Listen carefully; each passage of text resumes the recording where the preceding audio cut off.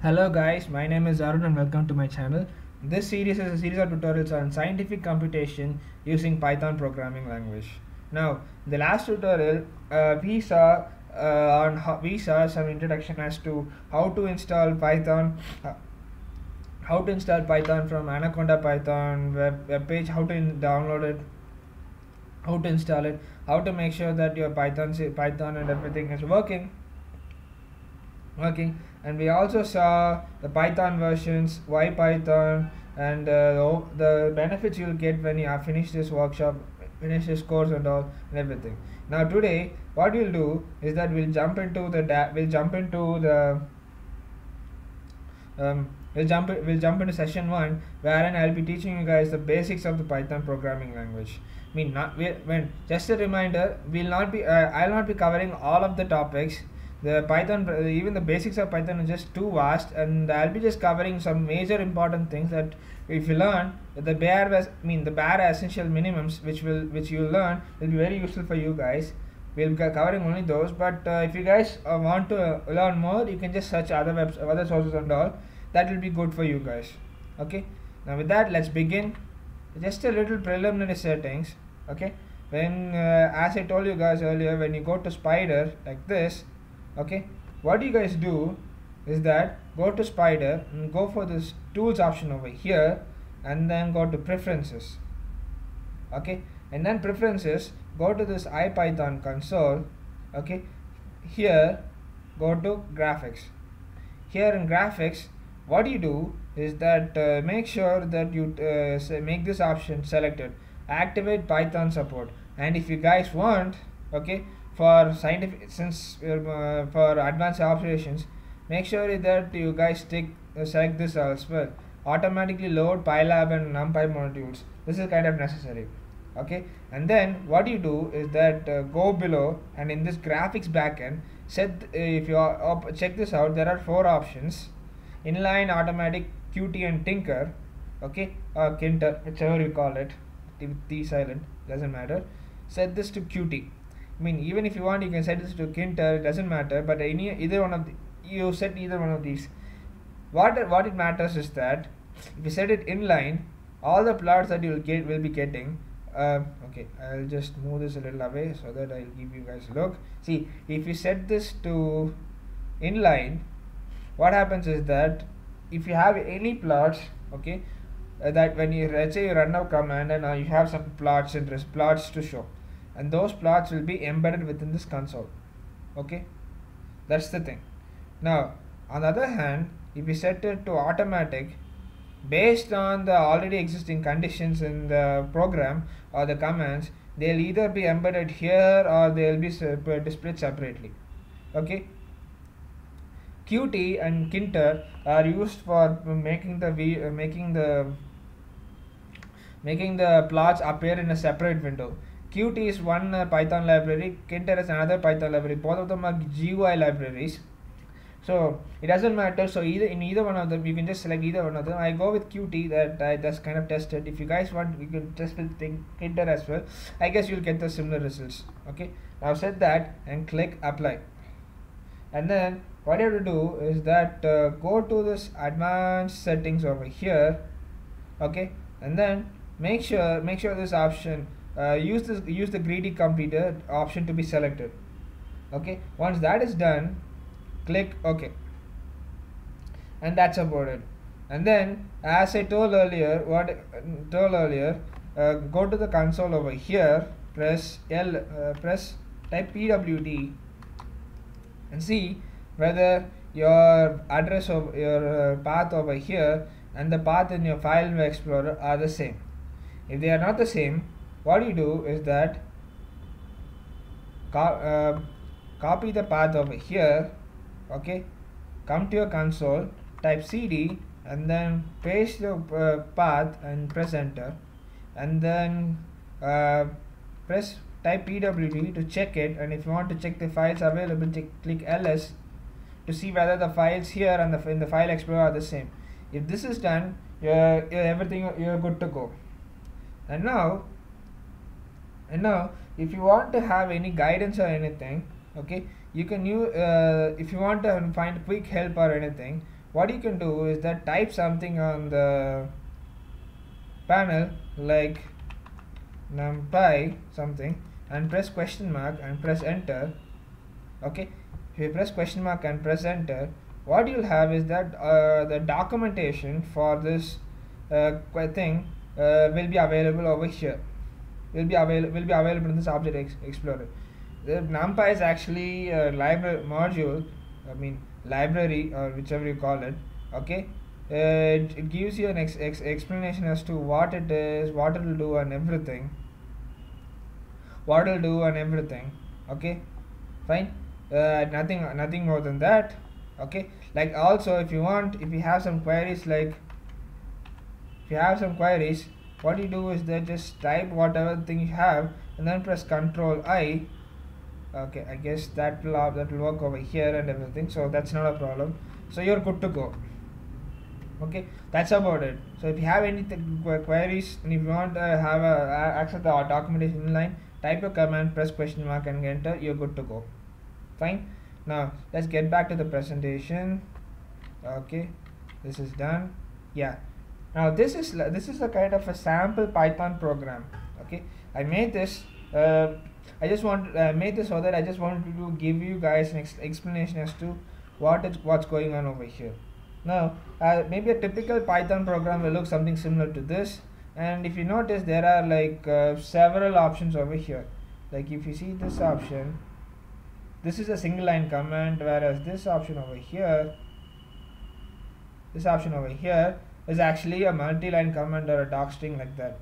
Okay, now this program, what it does is that this program is used for getting the factorial of a number. Okay, so using in this statement over here, I'm telling the user to enter a positive integer, and then here I set the value f to be 1, and then I check whether the value n is 1 or 0. If it's true, this condition statement is terminated. Otherwise, if it's not 1 or 0, then I run this for loop from 2 to some n plus 1 value. But it literally ends to 1. It will literally run till n, and then for every value it's multiplied again and again and again, and then finally the loop gets broken, and then the value of the number factorial is printed. So if we enter like 5, this print statement will say something like the value of 5 factorial is 120, like that. Okay, now let's break this down, shall we? Let's break the program and look at all the features one by one. Okay, now the first thing to look at is the comments. Now what are comments? These are actually lines that are ignored in the program when the program is executed or run. Okay, now comments can be used for two things. One, this can be used for excluding codes in the program. Let's say you have a large program and you want to experiment something by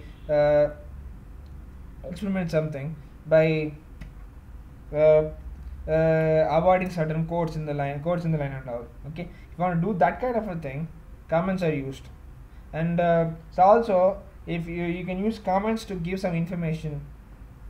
Let's say you're doing a program and you just want to remind yourself or to tell others like, okay, this is what I'm going to do in this part of the program, this is what I'm going to do in the other part of the program and all. If you want to do this kind of stuff, okay, comments are actually a nice way to include messages like that, just like a documentation for documentation purposes. And in Python, the comments begin with single line comments begin with the keyword hash, not keyword, it's the symbol hash. Okay, so if you go to Spider, now what you do is that if you just type hash, okay, automatically this line becomes a comment.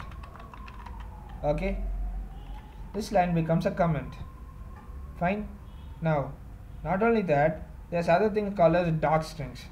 Now if you want to make a doc string, what you need, okay, is you need a triple double quotes to begin with and a triple double quotes to end it. Otherwise you can also go with triple single quotes to start and begin with. Now this is a docstring, or the full form is document string. Now what is this used for is as follows. If we have, this can be used as one multi line comment, to to documentation help.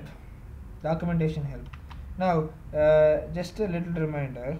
Now when I went over here and then I typed numpy and I just pressed the question mark and press enter, the documentation was available over here. Okay, now do you know where these information are being written? These are actually written in between docstrings. That's what they do. So if you open the numpy module file and have a look at what's going on here, more or less all of these contents will be written inside the docstring available in the numpy file. Okay, this way you are actually giving more precise information to the user when they want to know about it. So this way, this is the use of document string. One, multi-line comment. Second, for giving help regarding documentation. So there are two types of if you want to begin a documentation docstring, you have two options: begin with triple double quotes or begin with triple single quotes, and end them with the same. Do not mix and match, but end them with the same. Simple as that. Okay, now let's go to some other options. Okay, now we saw in the program that this line, if you want to give an input to the command into the program, okay, we need this command called as input. Now let's look at that a little elaborately. Now what this input command is, that it is used for getting the input from the user and assigns to a variable. So the general procedure is some variable n, okay, equals, variable should be on the left hand side and the function should be on the right hand side, separated by the equal sign, input. Okay, sometimes as and when you type, your documentation will throw over here. You'll just get an idea of what's going on and everything over here. Okay, now what we can do is we can just type enter the value for n. Now what this does is, when you run the command, okay, just print n as well. Okay, if you run this command, what happens is that this string enter the value of n will be displayed in the console. Okay, and the program will be waiting for you to give the answer, for you to give an input. Okay, and then once you give the input, it will just take the value, assign it to n, and then proceed with the next line of statement. So to check how to do this, what you can do is that, since this is a simple program, you can just press run, and if you guys can notice, the console over here is waiting. It just prints enter the value of n, and it's waiting over there. Now what you do is just give a value, let's say 5, and press enter, and it prints 5 at the bottom, and this 5 corresponds to this print statement. This print statement is, we're giving an information print n, meaning we're telling the compiler to print the variable n, and that's what is printed here. And if you look at the object variable explorer, okay, 5 is an integer number, so the 5 is taken and is assigned to n as an integer. Okay, like this. Now to note, the thing to be noted is that this is a dynamic input statement, meaning based on the value you give, the data type of this variable n is assigned. Now we gave an integer statement here, integer value here, so the n turns out to be integer. Okay, now let me run this again, and this time let me give hello. Now this is a string. Now watch what happens. Okay, sorry about that.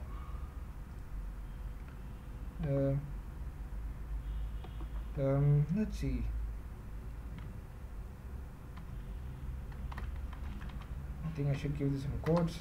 Yeah, I should give this some quotes. Fine, I forgot that. Yeah. Now what happens is that now when I give hello here, okay, it takes the value and I make sure that n is a string, and then prints it again. Okay. Now if I run this again, if you want to run this again, now it will be given value like 8.9. You press enter. Now the n becomes a float. N becomes a float. So what you notice is that this input statement is a dynamic input, wherein you can force the input, whatever be the input you give, based on the data type of the input, the value of data type of the output is variable is predetermined. Now what I do is that let me comment this out. Okay, no, sorry. Let me shift alt I guess. Alt shift I don't know. Okay, fine. There's actually a command. I don't mind. I'll just type it again. Now instead of input, let me type. There's another input called as raw input. See, if you press tab, like it will give you the possible completions, everything. So it will avoid you to save. It will kind of saves time for you. Okay. Enter the value for n. Now what I'm going to do is that let me comment this out, thereby excluding it. Now if I save this and run this, check it out what happens. Now it says enter the value of n, so let me give this as 8. I press enter, it prints 8. Okay, nothing special about it. But what happens is that if you look at the variable, value becomes a string. That's funny. By I entered 8, it should be an integer, but it's string. Okay, so let me enter some other value. This time hello. Press enter. It's printed as hello, no problem, but it's still a string. Okay, let me give a value like 8.9, which is supposed to be a float. It's still a string. So what raw output does? Okay, so what raw output does is that it takes string by default. It makes the variables to be string by default. Okay, and then there is this one more option. Okay, let's say you want the value to be predetermined, I mean prefixed. Let's say you want all the values to be float, and you don't want any other options to happen. What you can do is that you can type something like this: value for n.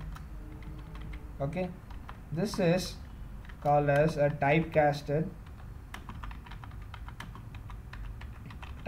input, meaning whatever value you enter over here, initially they will be taken as a string, and that string will be converted into a float. Okay, so we run this. Let me enter a value like 5. It prints 5. Okay, if you look at the file variable explorer, the value is 5. Okay, now I press up arrow to run this file again. Now let me give this value say 8.9, which is already a float. It's still a float, but the values change, not a problem. Now this time I give a value like okay, now let me give a string. This will throw an error, watch, because an already a number, I mean raw input, though it gives out a string value, the value in it is compared by the other function float over here to see what kind of input is being obtained. Now if that value is somewhat convertible into a float, the value is converted. If it's not, it's not. If it's not, it will throw an error like this. So hello is actually a pure string, so it cannot be converted into a float, so it throws an error. Whereas the numbers like 8.9 or 5, which are actually numbers which get converted into a string, but though they are numbers, though they're strings, these numbers can be converted into proper floats. So this done. So that can be done. So that in that case it didn't throw any errors. Then there's finally one more option. Nothing much. What you do is that you can just like float of input. Okay, float of input. Let's say I don't have to give any string over here. So if I just run, you'll be just waiting. We're just waiting. So let me give a value like 5. That's it. This way I don't know entering. This is again a typecasted input, but instead of avoiding to be a string, it just instead of converting into a string and then a float, it just directly converts into float directly. It gets input, converts them directly. Okay, and then what we'll do is that we look at the primary variables and primary variable types today. Primary variables type in this tutorial, and then we'll stop it here. Next tutorial we look at the advanced we look at the operators and all. Okay, so let me go back to the presentation. Okay, so we saw the sample program, we saw about commands, we saw about the input command. Okay, in these data we looked at the primary variables, we looked at input, we looked at integer values, float values and strings. So there are actually little more of them. Okay, primary values, there are like 5 standard primary data types like integer, real, characters, strings and logicals. Okay, but characters are but you don't have you don't have by default a character. It's not a primary variable per se, but it's a part of a string, but doesn't matter. Over here you have like 5 standard variables, like variables. This is an integer, I is an integer, R is a float, C is a character but are a single length string, S is a string, and L is actually a logical variable or a boolean variable. Integer variables can store only integers, whereas floats can store only floating values. It can store integers as well, not a problem. Characters and strings store symbols and special symbols and characters. Logical statements store only binary values like true or false. Okay, and if you want to enter strings in Python, you have to enter them in double quotes or single quotes. But you are allowed to mix and match single quotes and double quotes, but there should be a pattern. Like here, if you look at this hello over here, okay, it's enclosed within double quotes. So that's allowed. This hello is enclosed within single quotes. This again is allowed. Okay, like even this is allowed. Okay, and if you look at this sentence, if you look at this string over here, it is enclosed in double quotes, but inside this string you have another string which is enclosed in single quotes. This is allowed. So what you have to do is, if you start with a double quote, the end of the string should end with a double quote. Okay, but inside, if you have a single quote inside, it should be ended with a single quote before ending it. So though it's like that, so you should not break it. You should not break it like that. You should not mix and match. You should not break it. Okay, it's like, remember this: first quote used should be the last quote to end. First quote to start should be the last quote to end, like that. Okay. Similarly here, I start with the single quotes, finish with the single quotes, but in between you have double quotes. Suppose by some trouble, if you have to include double quotes in between, use a slash. Here, this entire string is a proper string. If you just wanted to include just a double quote just for symbolic purposes, just use a slash, and that's it. Fine. And that's about primary variables. And little more detail. See, primary variables are actually, not primary variables, but basically variables in Python are some kind of like objects, okay, because in Python the variables, since the variables can have any data type, okay, it's not quite easy to comprehend what a variable is here. So what the architecture of Python is defined in such a manner that any variable you create, it's not actually per se a variable, it's actually an object, so that it can point to any data type quickly. So all your data types are, whatever data you give, they are actually stored in different parts of the memory, and then the variable, the or else the object, which is actually your variable, they'll be, when you give them an assignment or do something about it, when you assign them or link them up, they get linked to it. So they'll be like pointing towards it. So as a consequence of this, these are actually pointers or objects in Python. These variables are actually objects in pointers in Python. As a consequence, you have an interesting advantage. You can change the data type of a variable in Python at any instant. Dynamically, you can just change it at any instant. For instance, if you look at this code over here, don't worry, this is actually a tested code. If you guys want, I can just copy all this content. Yeah, it does copies nicely. Okay, and then I print them over here. Hopefully there isn't any error. Okay, now if you want to just run a fragment of the code, not everything, just a fragment of the code, copy all, select all of them, right click, and there's this option called as run selection or current line, and when you press click, what happens is that all the code that you selected gets copied to the console and it gets executed. So what you have here is that whatever data you input, okay, based on the data type, the value of A gets modified. Value as well as the memory location and the type, they are all getting modified. For instance, when A is 1.5, when you print A, it is 1.5. The memory location ID, which is given by ID, is somewhere in 6 series, and the value is a float. 1.5 is a floating number, so fine. And now when A is 5, when you print A, okay, I think there's a string on the left. Yeah, when A is hello, and I print it, okay, the string value gets printed, it's hello. If you look at the memory location, it's modified, and then look at this type, it is string, it's modified. When A is 5, the value is 5, the memory location is modified, and the type is mint, it is again modified. Like that, when it's logical, as when you set it to true over here, it's true, the memory location is modified, it becomes a boolean. Like that, you have the other three more advanced data types like list, tuple, and dictionary. When I set the values over here, and I print them, I print the starting address using this int id option, and print the type as well. They get printed as list, tuple, and dictionary correspondingly. So what you have to be aware here is that variables in Python are not per se in actual technical sense variables.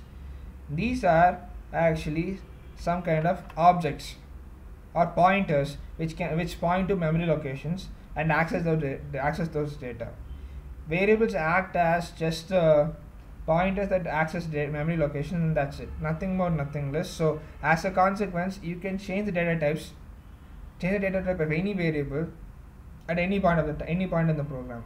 Now this is particularly interesting because this kind of feature is not available in other programming languages. So this is an advantage of Python. If you want, you can use this. You can use this in as per your wish. Well, when it comes to certain applications, this kind of comes in handy. Now that's all I have for you guys in this tutorial. Now in the next tutorial, what we'll see that we look at operators, lists, tuples, and little about mutation and little more advanced concepts.